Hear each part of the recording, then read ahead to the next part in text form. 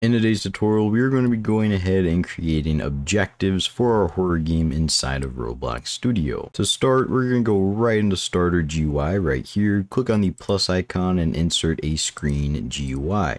This screen GUI we're going to rename to Objective GUI, just like this. Inside of here, let's click on the plus icon and we're going to insert a text label. Now you can feel free to decorate this and customize it however you would like to. It doesn't really matter where we position it at all because we're going to be changing the position inside of the properties. So we're going to set the anchor point to 0.5, 0.5. And you'll notice this will kind of offset our text label a bit, but that's okay because we're going to counter the anchor point by changing the position to 0.5 on the x-axis, which is going to position it right in the middle, 0 on the offset, and then 0. Probably 8 on the y-axis. That way it'll be relatively near the bottom. I'm also going to change the background transparency up to 1, and the size we can change to 0.4, 0, 0.06, 0. This will just make it a little bit longer like this. I may actually go for 0.5 on the x-axis like this. Let's go down a little bit, and now we can mess around with the text. So we're going to say text scaled will be equal to true. This will make it bigger. I'm also going to change the text color to a little bit of like a soft whitish yellow color like this. You don't want it to be just white or just black because that's not very realistic for a horror game. I kind of like mine to be a little off-white. I'm also going to change the font over to a more creepy one. Maybe like Amatic SC right here. I think this one looks pretty cool. And for the text, we can just leave this as nothing, or you can make a little sample text for it, which is like objective sniff the roses, something like that, just to get an idea of how it's going to look. I'm also going to insert a UI stroke inside of this text label. I'm just going to have the thickness be about maybe 1, maybe even 2 actually, just to give a nice little outline around the text. And this text label is just renamed to Objective Text. Now inside of replicated storage, inside of our remotes folder, let's go ahead, click on trigger cutscene. We can actually press Control and D to duplicate this,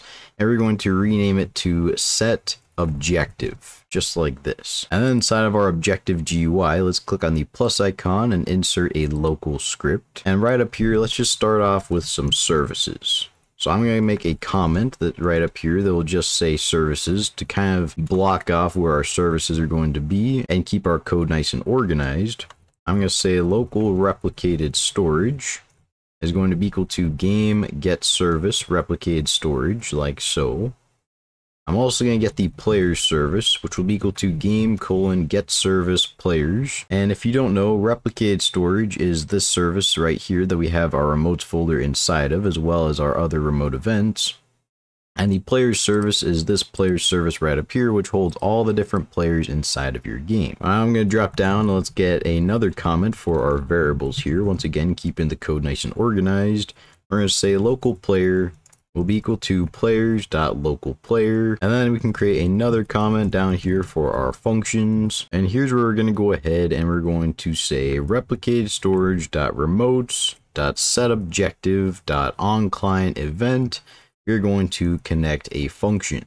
And this function is going to take a few different parameters. And by a few different, I really only mean the one, because we're just going to put objective as the parameter. And this is going to be a string that we're going to pass to this function here. Now here, if you want a more simpler approach to your objective, you can very well just say script.parent.objectiveText.text will be equal to objective, and this will work perfectly fine.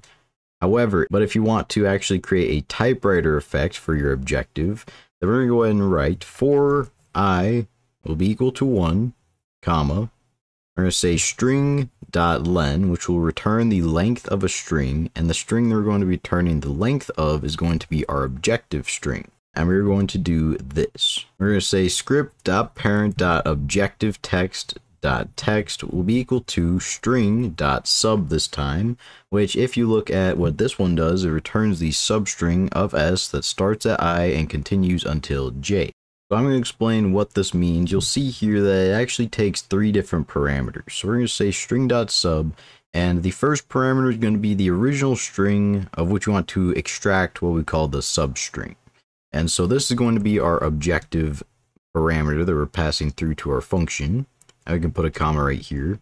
The second parameter is going to be the starting index of the actual substring we want to extract. And so since we want the text to start at the very first letter, we're going to start here at 1. And then from there, we're going to have the end index, which is our third parameter. And instead of being the starting index, is going to be the ending index of the substring we want to extract. So this will be I right here. Then we simply say wait. This can be any amount of time that you want to be in between each letter that gets typed out.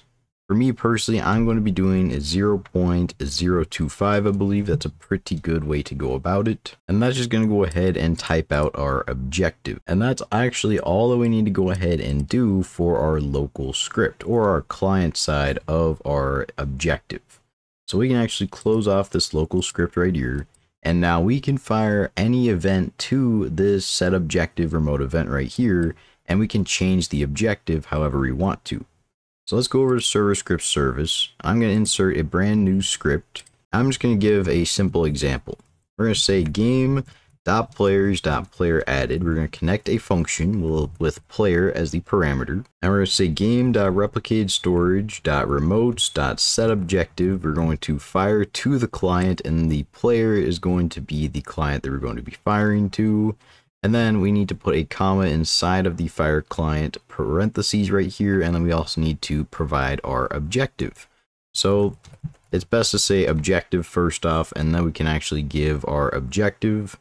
So this will be, I don't know, maybe chop the tree, something like this, or find the campfire to actually be a better one for this game. And I'm also just going to put a wait up here of 5 seconds, so it doesn't happen immediately once we join the game, but after 5 seconds.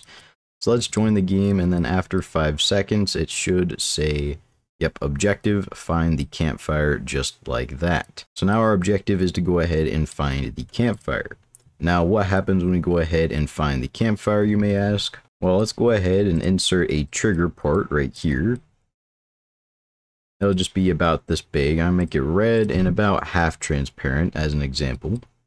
And this part is going to be a objective trigger, just like this. And inside of here, let's insert a script.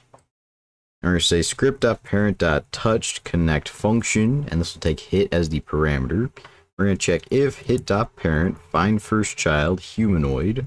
Then this will check that if the object that actually hit our part has a humanoid inside of it, which means that it's actually a player or at least a character. Then we're going to say local player will be equal to game.players get player from character hit.parent. And then if it was a player that actually touched it, and I guess up here, let's also go ahead and say debounce will be equal to false. And so if player and debounce will be equals to false, then debounce will be equal to true. And then we can go ahead and say game.replicatestorage.remotes.setObjective. We can fire to the client as well, which will be the player that touched our part. And then once again, specifying our objective, which will be, I don't know, maybe put out the fire this time instead of just finding the fire. And then after about 5 seconds or so, well, actually, we don't need to set the debounce back to false at all, so we can leave it at that. Let's go ahead, press play now, and you'll notice that once our objective changes, such as objective find the campfire, then let's go over here and touch this part. I don't think I enabled can collide equals to false at all, but you'll see that as soon as we touch it, it will change our objective here.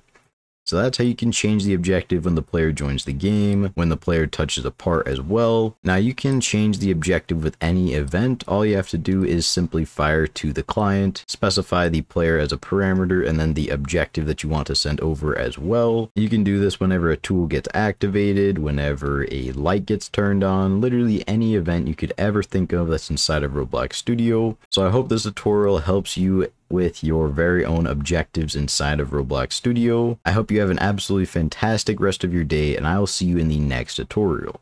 Bye!